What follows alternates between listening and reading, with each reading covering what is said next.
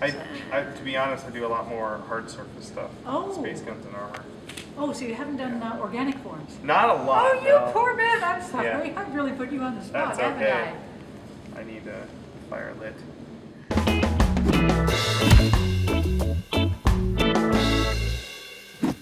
Greetings, fellow makers! Welcome down to the shop. I'm Bill, and today I'd like to talk to you a little bit more about a material called Pal Tiya. A couple of weeks ago, down here in Renton, I got to meet Kim Beaton.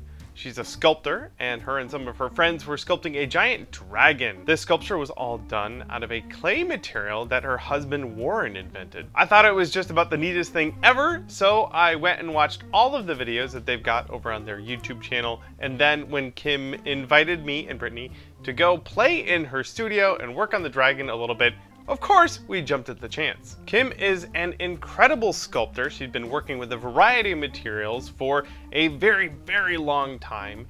And it was an absolute honor to go get to hang out with her, chat a little bit, see some of the work that she's done, and of course, get to work with her wonderful material and a giant dragon. I highly recommend heading on over to their YouTube channel and giving a bunch of their videos a look. They are super useful. Kim is an excellent instructor, and you'll get a really great idea of what's possible with their clay. Clay that is now available in the US and around the world. You can head on over to their website and buy some for yourself if you'd like to give it a try. I mentioned that Kim is an excellent instructor, and she did not disappoint. While we were there, she showed us the technique that she likes to use for bulking out some of these really giant sculptures using aluminum foil and hot glue. This is an excellent technique for working with her clay, but it can also be useful for a lot of the different stuff that we do with our prop and costume making, especially if you're trying to build out some sort of template that requires a really large form. This is a good way to quickly get a lot of mass without using a ton of material. So without further ado, I will let Kim take the floor and show you how it's done. So I'm going to give you a tutorial in the divine art of tinfoil sculpting. Now, this couple of first ninja techniques. How to rip tinfoil. Yes, I know this is weird. Don't pull it from the middle of the sheet. It won't rip. Just pull it like this. And at that point, you can rip hundreds of sheets rapidly.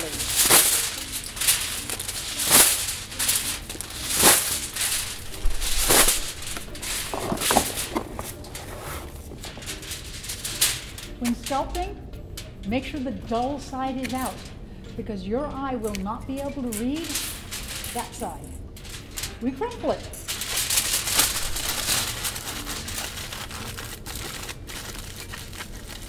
We keep a lot of air in this. You don't want to take the breath and the life out of this, so keep it light, airy, and don't crumple it too much. Do this a couple of times.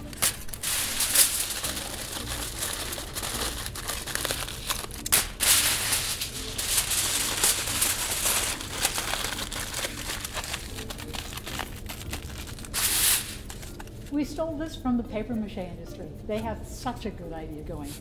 Tinfoil allows you to sculpt rapidly with essentially two things as your armature base. Hot glue, this thing's hot, and ordinary tinfoil. We use Costco industrial grade because it's got a lovely stiffness to it. You start, press two together. That'll leave noticeable flat spots on the two. You don't want to waste glue. Glue's, it costs money. Put it on. That's how fast it cools. So you can build up forms like a life-size human figure in about 3 hours using this simple crumpling technique. You can also just do that. Works. But a second shape is called a three-dimensional calligraphic line.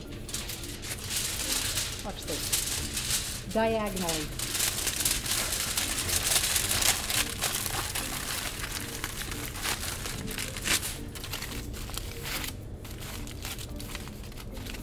I've now created something that is thin, thick, thin, just like a calligraphic line, but it's three-dimensional.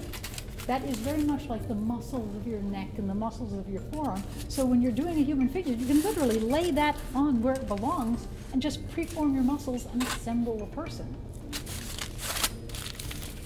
Specifically, tinfoil is a refined material. You can very rapidly crush it into a recognizable shape, but it can have a lot of drama, a lot of movement, a lot of shaping. Make a little bird. Another little bird. Just takes a few seconds. But when you're talking about the movement of an arm, the gracile line of a neck, you're going to get that in this really humble material. Oh, something we call leather. Let's say you want an area to go upside down, like on this dragon, we had stuff that was literally against gravity. What you do, rip off a smaller piece, shiny side. I'm going to hot glue this, but the hot glue is going to flip off the edges. So you watch, I go all the way off the edges like that. Yeah, when that gets hot. I'm going to fold it in half. And when that cools, you've got a very, very thin, lightweight, but now unrippable piece of leather. This cannot be broken, it cannot be ripped, and it's about as hard as leather. Very particularly, if you want to go up underneath the space like this, you hot glue onto that, you put it there, it is never coming off. And it's useful. Now we have a volume. It's a little rough.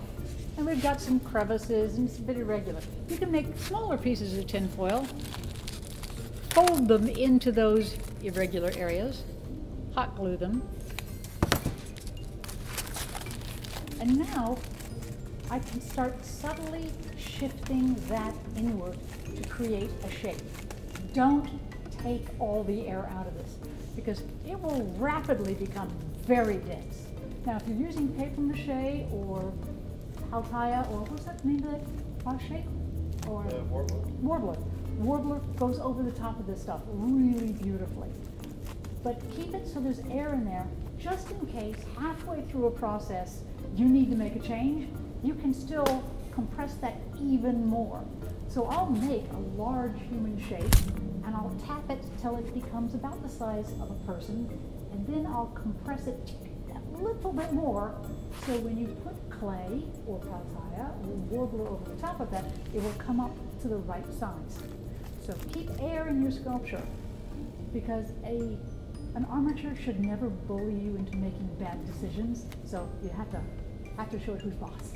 Thank you so much, Kim, for showcasing such a wonderful technique that could be useful for a variety of creative disciplines. Of course, while we were in the studio, Kim mixed up a batch of her Pal Tiya so that Brittany and I could play around a little bit with the dragon. Now, I don't do a ton of organic sculpting, so this is a little bit outside my comfort zone, but like I said, Kim is a great teacher. We mixed up a bunch of clay, added a base layer to the existing dragon form, drew on some lines where all of those scales are going to go, and then using a small trowel, we would lump off a little piece of the clay, stick it down to the surface, and then slowly refine the form a bit until it looked as close to a dragon scale as I could muster. This was done over and over again to get all of these scale shapes on the tail part of the dragon. With the basic forms bulked out, we could use that same trowel to go in and refine our details a little bit. Once we were happy with how they looked, Kim showed us how to use a cheap old chip brush to add a little bit of texture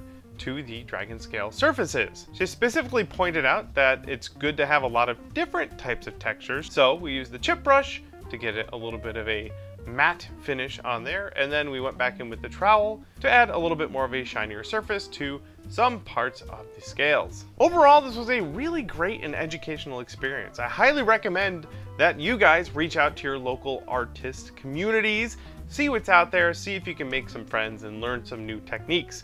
I, for one, kind of wish I'd dragged myself out of my basement earlier and met Kim before as recently as a couple weeks ago. It would have been great to know her and work on that dragon while they were just getting started. Now, as far as the clay, the Pal Tiya clay, that is for sale right now, I'm trying to figure out what it is that I might use it for down here in the shop. It was created for large sculptures.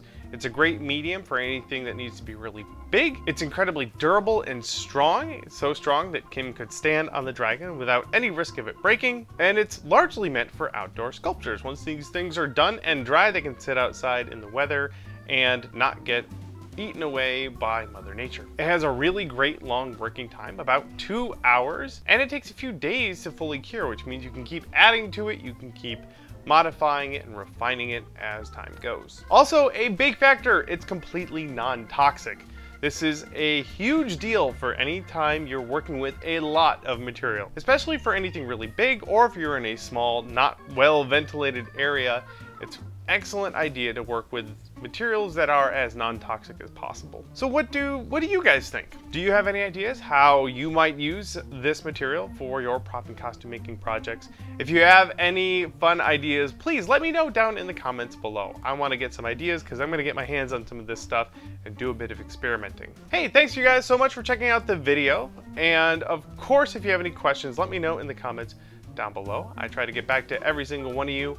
If you haven't already, like I said, head on over to the Pal Tiya YouTube channel, give those videos a look. They're really fantastic, and I'm trying to talk Kim into making some more new videos. If you're new to our channel, please hit that subscribe button. We have prop and costume making videos coming out every single week, and I've got just a couple more videos left in the Destiny Scout Rifle video series that's going on. It's all 3D printed.